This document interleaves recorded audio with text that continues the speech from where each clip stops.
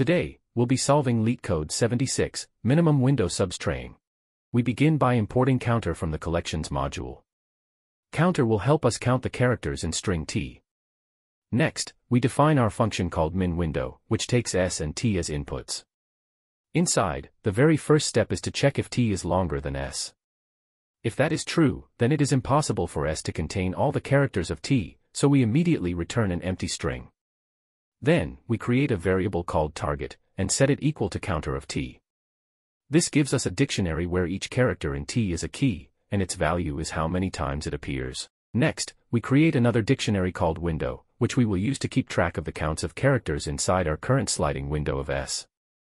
We also create two integer variables, have and need.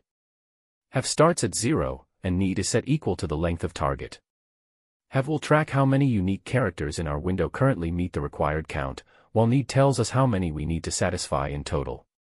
Then, we create two pointers, left and right, both starting at 0.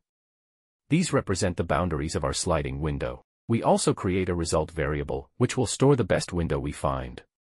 Let's store it as a list containing two numbers, -1 and -1.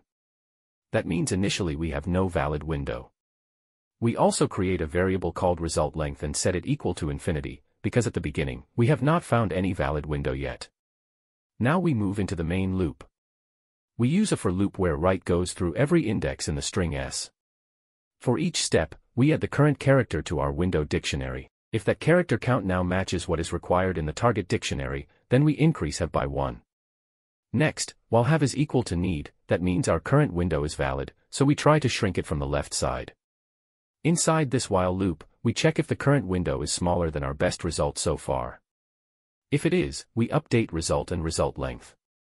Then, we remove the character at index left from the window, since we are moving the left boundary forward. If that character was in the target dictionary, and now its count in the window is less than what is required, we decrease have by 1, because our window no longer fully satisfies that character. Finally, we increase left by 1 to continue shrinking.